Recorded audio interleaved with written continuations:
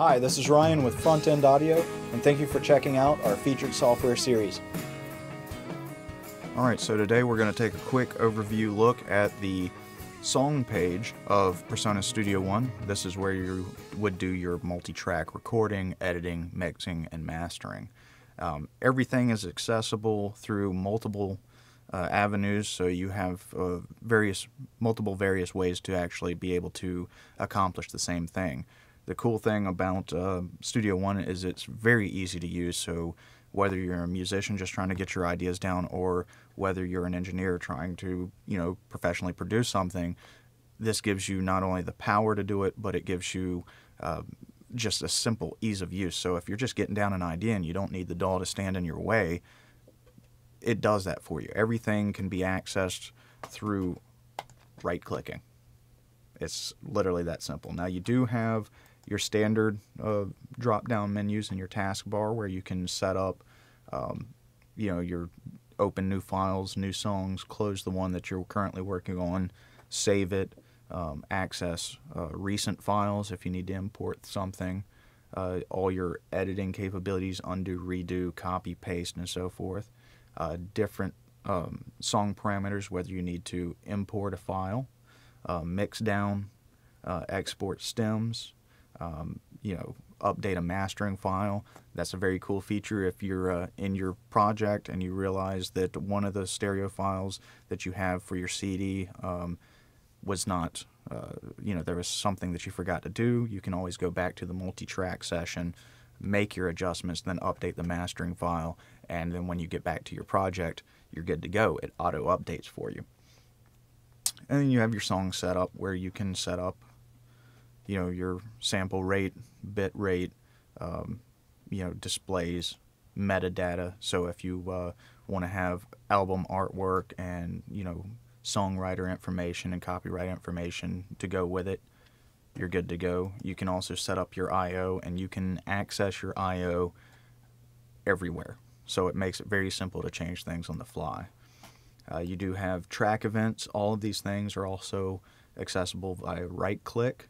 So for instance, if we come here to our track window and we right-click, we can add a mono track, add a stereo track, or add multiple tracks, and say we're just doing drums real quick, so we can call it drums, and we need 8 tracks for drums. They're going to be mono, don't need to worry about a preset. There you go, we have drums 1 through 8 ready to go, and then we can come in here and we can set up the input that we need, and we have the ability to convert the track from mono to stereo. Right now it's in stereo, or convert it to mono. That's for your live monitoring. This will be to arm your track, and as you see, the live monitoring comes on, so you're good to go. If you have live monitoring on your interface, it might cause a little bit of a phasing issue. If this correlates to the main outputs that your headphone mix on your interface correlates to, then you can cut that off, so you're really monitoring what's coming off your interface instead of what's coming through the DAW, and you get rid of that chorusing due to this slight latency of conversion and then reconversion. You can mute and solo, which all of these are also accessible right down here at the bottom of the window, which pops up when you're in your mix window. And that just, say you were working on your drum mix, you had a bunch of stuff soloed, and everything's good, you can just click that and desolo them all at once, of course. And then the same thing with the mute. Say you had all your drums muted and you're working on the guitars and everything's good to go now, you can simply just hit that and it unmutes all your tracks. Everything is, of course, automatable, and you can come in here and that will show you your automation. And you can actually come in here and add and remove various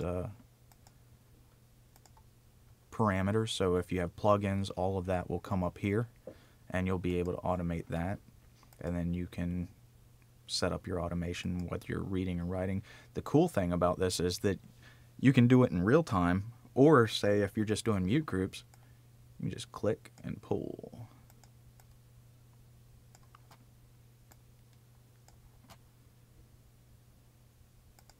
And then switch to read, and you see it's muted, unmuted, muted.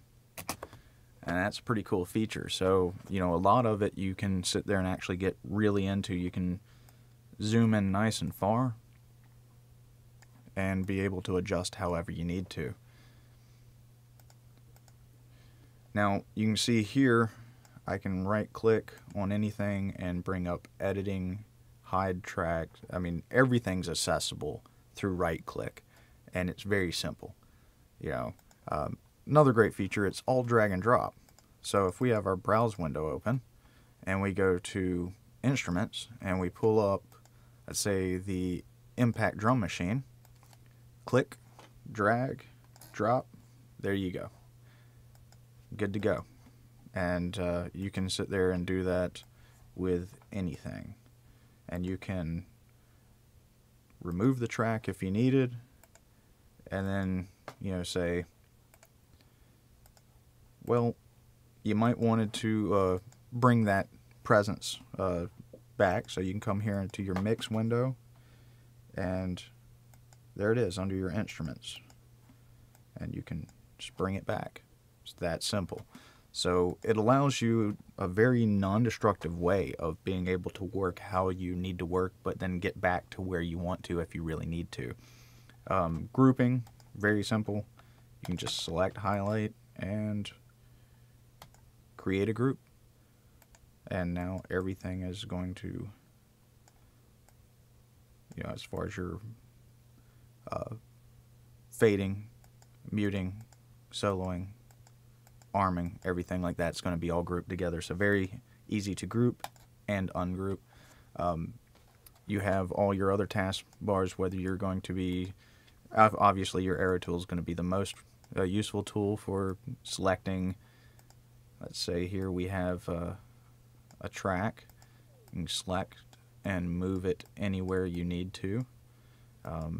If you need to group multiple tracks together, you can use your group tool, your range tool, and that will set, you know, say you wanted to bounce, and that will set, you know, your bounce parameters so that you have a clean start and a clean stop on everything. You have your erase tool to be able to erase. You have slice tool if you need to do some editing.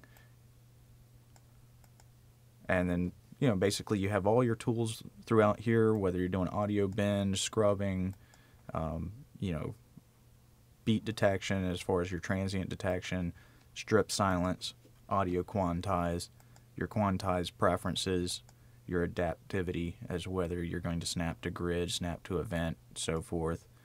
You can remove snap. You can see here where if I have it on snap,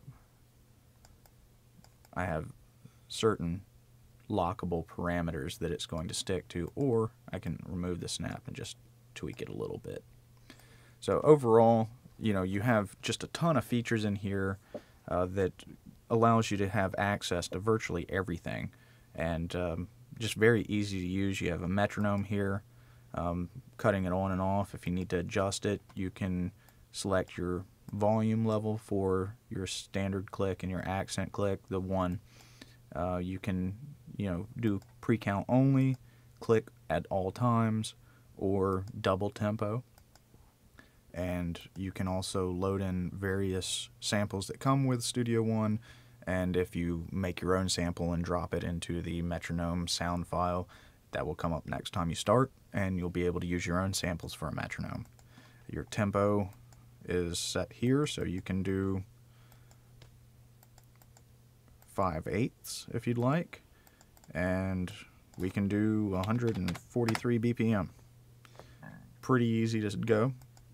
Your editing windows here, so if you didn't want to you know, do something inherent in the main track window, you can simply edit a little bit closer. I really only use the editing for, you know, MIDI, but you know, like I said, it really comes down to how you want to work, and it's a very, very powerful program. We'll dive more into it in some later videos.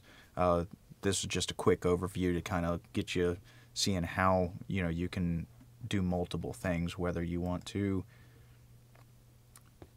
add a new mono track from the drop down, add one from, you know, or if you wanted to add one from right click here, if you needed to, you know, pull up a past plugin that you or virtual instrument that you recently got rid of, or if you had gotten rid of it, you can always go into your trash folder and remove things completely. So a lot of different ways to attack the same thing, and just a very cool program. Again, thank you for joining us for our featured software series videos. For more information and for all your pro audio needs, check us out on the web at www.frontendaudeo.com. Thank you.